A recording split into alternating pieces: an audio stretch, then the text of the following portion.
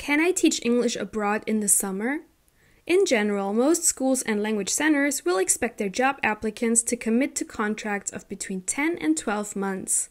However, if you're looking for a short-term adventure during the summer break, there are a few options to explore. Although you might find some employers who will take on teachers without a long-term contract, most short-term opportunities are found in English summer camps or via a volunteer organization. Can I teach English in a summer language camp? English language camps are a popular fixture during the summer months in many countries across Asia, Europe, and Latin America. These usually involve around 1 to 2 months' work teaching English to young learners from primary age right through to university level, depending on the location.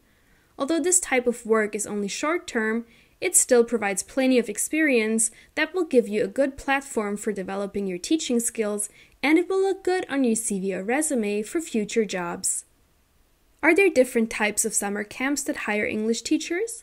There are several categories of summer camps that you might come across on TEFL job sites. The most common type is the overnight or away camp. In this scenario, the students spend a certain amount of time away from home, living in tents or cabins. The days are spent taking part in a range of activities, all of which take place with English as the only language used. In some camps, particularly in Europe, English language classes are also taught for several hours each day.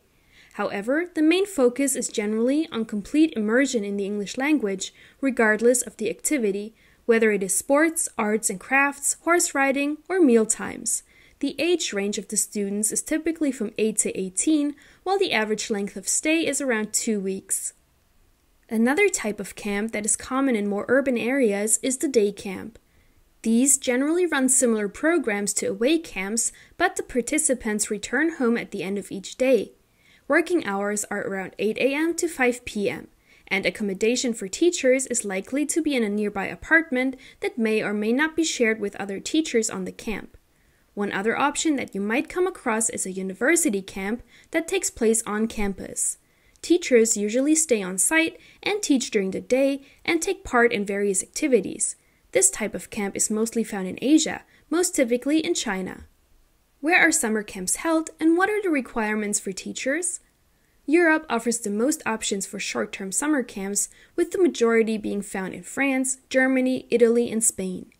In general, employers look for people with a TEFL qualification between the ages of 20 and 30, although camps in Asia will often look for older teachers. Many positions are taken by teachers who are already working in the country as they have local knowledge and experience, and they are usually free during the summer months when the schools are closed. However, camps often advertise positions online, so it is possible to organize a job from within your home country. Most jobs will include room and board, plus a stipend of around $200 to $300 per week. Can I volunteer as an English language teacher during the summer? Another great option for a summer teaching job is to offer your services in a volunteer position.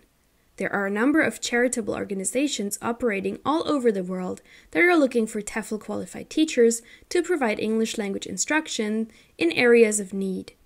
Most of these opportunities are located in locations where paid teaching jobs are rare, such as India, Sub-Saharan Africa, and the less developed parts of Latin America.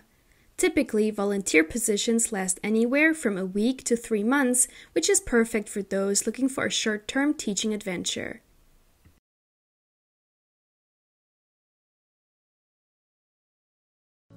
Thanks so much for watching. We are ITTT, the leading provider for TEFL and TESOL training courses. If you liked this video, please subscribe by clicking that button down here and click on any of the videos here on the left for more interesting teaching tips for getting certified to teach English abroad and online.